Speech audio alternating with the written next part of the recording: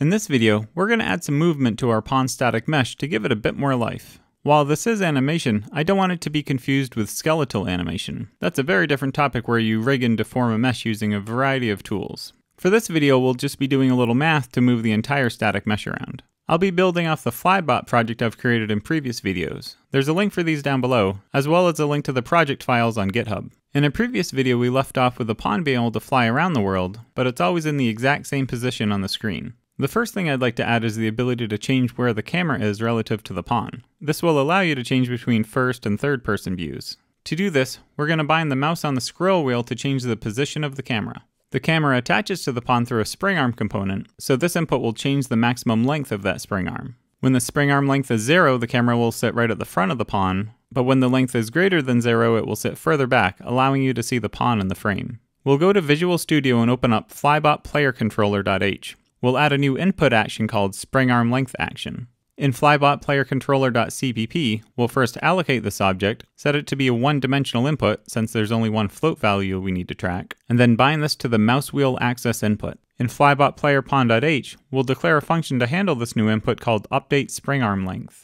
We'll also declare 3 new properties in this class to control the sensitivity of this input, as well as the min and max values of the spring arm. In flybotplayerpawn.cpp, we'll first set some default values in the constructor for the spring arm. In setUpPlayer input component, we'll bind our new spring arm length action to our update spring arm length function. And then at the bottom of the file, we'll define our update spring arm length function. We'll first update the spring arm length based on the input value, as well as the scale variable we added to control sensitivity. We'll also multiply this by the delta time, which is the amount of time that passed since the last frame, so the input feels consistent regardless of our frame rate. We then make sure that the spring arm length doesn't go below the minimum length or above the maximum length.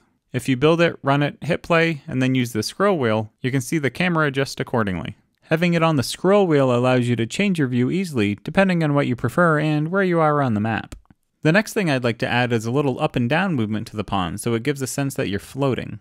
Let's first review how the pawn is set up. At the root is the collision, which is invisible. Under that is the body static mesh, and then under that is the head static mesh. This allows us to move the head separately from the body. We also have the spring arm and camera components connected to the collision component. This allows us to move the static meshes around within the camera frame, but without moving the actual camera. To do this, we'll first open up flybotplayerpawn.h and declare an override for the tick function. And then in flybotplayerpawn.cpp, we'll define the function at the end. We'll first run the parent tick function so it can run any code it needs to. We'll then check to see if z movement amplitude is set to something other than 0. This is a variable we'll define later that tells us how far to move up and down. To move up and down smoothly, we'll use the sine function and pass in the amount of time that's passed since the pawn started ticking. We'll multiply this by z movement frequency, another variable we'll define, to determine how fast or slow for it to move up and down. We then multiply the return of the sine function by the amplitude to get the total z movement. We then set just the z value for the location of the body static mesh. We also add an optional z movement offset in case we want the body to be offset from the collision. Next, back in flybotplayerpawn.h, we'll declare these new z movement variables, and then back in the flybotplayerpawn.cpp constructor, we enable ticking for this actor and also set some default values for frequency and amplitude. Let's build it, run it, and then open up the Flybot Player Pawn blueprint. If you click Simulation, you'll see the pawn starts moving up and down. If you stop the simulation, increase the amplitude, and then start it back up, you'll see the pawn moves up and down much more now. You can also change the frequency to make it move up and down much faster. We'll keep the default values for now, and then hit play to test it in the world. As you can see, the small amount of movement gives the pawn a bit more life. One problem is that when the camera zoomed all the way in, the front of the body now moves up into the frame. To fix this, we'll open up the Player Pawn blueprint, select the spring arm component, and then move it forward slightly. When we hit play to test it, you'll see this is enough so that the body no longer comes into the camera frame. The next thing I'd like to add is a little tilt to the pawn body when we change direction or move side to side. To do this, we'll first open up flybotplayerpawn.h and add some new variables to track our tilt. Tilt max will limit how much our pawn can tilt in degrees. Tilt move scale determines how much our movement input adds to our tilt, and tilt rotate scale determines how much our rotation input adds to our tilt. Last, we have a private tilt input variable that tracks how much tilt to add during every tick. In flybotplayerpawn.cpp, we'll first set some default values in the constructor.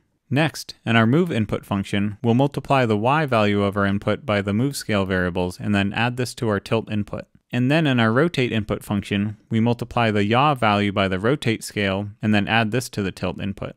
And then down at the end of our tick function, we'll add some code to handle our tilt input. First, we'll get the current rotation of our pawn's body. Next, if the tilt input has been set, we add this to the roll of the rotation. Next, we check to make sure the roll has not gone beyond the tilt max for each direction. We then set the tilt input to 0 to clear it for the next tick. Last, we set the pawn's body to this new rotation. We also use the roll as the yaw rotation for the head to make it look like the robot is looking left or right. If we build it, run it, and hit play, you can see the pawn body tilts left or right, and the head also looks left and right. This works with both the side-to-side movement as well as when we change direction. One thing that's missing is that when we're done moving or rotating, the tilt stays there. It doesn't move back to the center. To fix this, let's first open up flybot_player_pawn.h and add a new variable called tilt reset scale. This will be the amount to adjust back to the center during each tick. In flybot_player_pawn.cpp, we'll set a default value for this in the constructor, and then at the end of the tick function, we'll add some code to apply this reset. It checks to see if we're off center in either direction, and if so, adds the reset value to move back towards the center. If we build it, run it, and hit play, we'll see the pawn now tilts back to the center after we stop moving or rotating. This looks a lot better now, and gives the pawn some nice movement as we fly around. There's one other feature built into the spring arm component that I also experimented with. This is camera lag. Open up the player pawn blueprint, select the spring arm component, and then scroll down in the details panel until you get to the lag section. In here, you can enable both movement and rotation lag. If you use the defaults for both, it definitely feels a bit wild as you fly around. Since this was a bit too much, I went back and tightened up both the movement and rotational lag. I also set a max distance on the movement lag so it wouldn't drift too far. This was definitely still noticeable, but it felt a lot better than the defaults. While I did like how this looks, I think I still prefer the precision you get without the lag. For now I'm going to disable it, but later on I'll probably add it as an in-game option you can enable. Another option I experimented with was motion blur. You can find this by opening the player pawn blueprint, selecting the camera component, and then scrolling down to post-processing, rendering features, and then motion blur. By default it has a value of 0.5, which is pretty noticeable. If we set this to 1, hit play and move around, you'll see it becomes much more noticeable. If instead we go back and set it to 0, you can see everything looks very crisp. There's no blur whatsoever. After experimenting a bit, I decided I liked a value of 0.1. It's mostly sharp but has a little bit of motion blur added. This is another option that we'll probably want to put in-game later on, but for now we'll use this as a default value. The last thing I did was open up the flybot player pawn constructor and add default values for everything that have changed in the player pawn blueprint.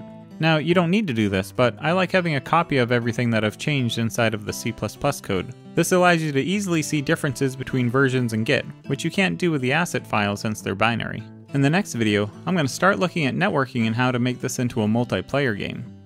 If you have any questions, be sure to ask in the comments down below. Thanks for watching.